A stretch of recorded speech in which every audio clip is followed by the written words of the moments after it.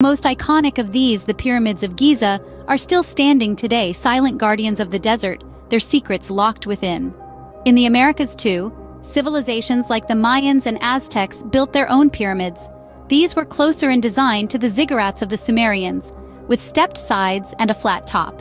They served as temples, palaces, and sometimes tombs, central to the spiritual and social life of these societies. The evolution of pyramids didn't stop there. In the medieval era, the pyramidal shape found favor in the Islamic architecture of the Middle East.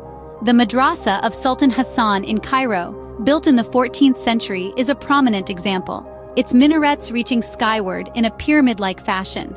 Today, the pyramid shape continues to inspire architects around the world. From the glass and steel pyramid of the Louvre Museum in Paris to the modern eco-pyramids designed for sustainable living, the pyramid has truly stood the test of time, evolving and adapting to the